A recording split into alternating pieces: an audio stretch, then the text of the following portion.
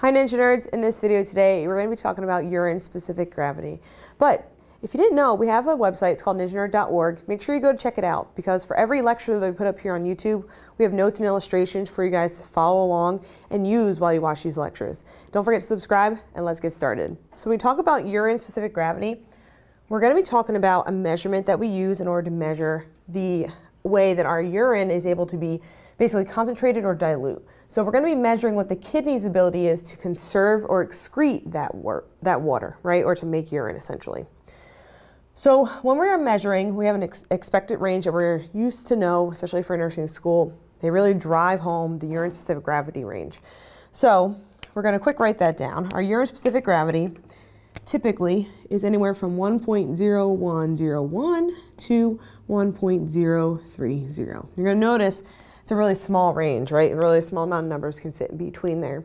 And the reason this is important, and it's really minute, is because anywhere lower than this, right, is going to be really close to 1. Anywhere higher than this, any number we can pick higher than this is going to show us something else. So before we get into specifically what does all this mean, I want you to kind of understand very basically what urine specific gravity is, because I think people kind of miss this part and then this test really doesn't make sense to us. And this is something that we utilize specifically in our urine analysis to be able to determine what's going on with our patients, right?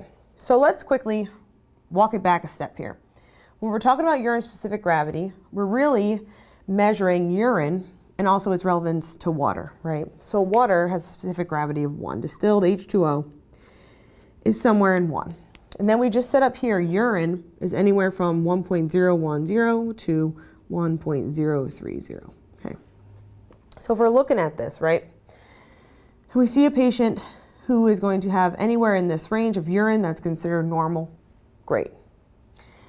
So we can either have decreased or increased. So again, let's think about water. If water is 1 and anything less than 1.010 is considered decrease, it means that we're getting closer to water, right? So we have some water molecules in here.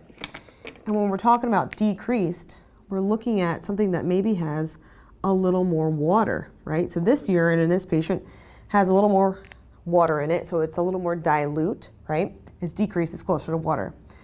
On the other side, if it's increased, if it's higher than this, right? So on this range, if it's increased, then we are going to have maybe some less water, right?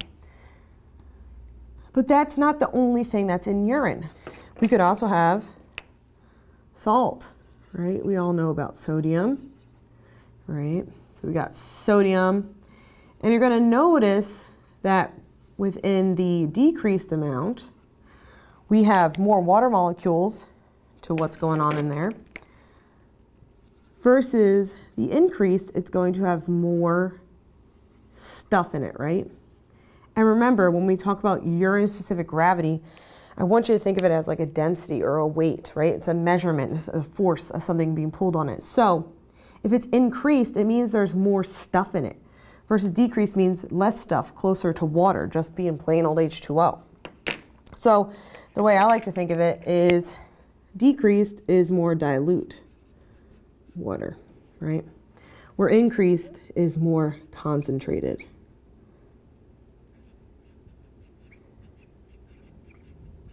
So we have decreased urine specific gravity.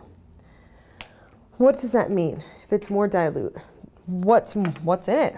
There's more water, right? So this person has more water. So maybe they've taken in a lot more water and there's more coming out. What is something that can help us urinate often, right? Diuretics, a medication. So either they're urinating frequently,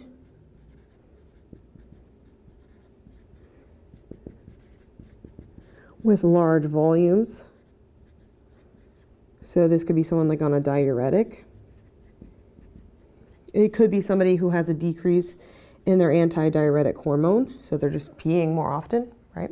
Now on the other side, let's talk about a concentrated urine. So when we talk about a person with an increased urine specific gravity who's got something concentrated, they probably have less water, right? Because we talked about it up here. We have less molecules of water up here. We have more concentrate, more stuff in it. So if someone has less water, what is a word that we use in nursing? That is dehydrated. So this patient could be dehydrated, right? And that typically has to do with fluid loss or volume loss.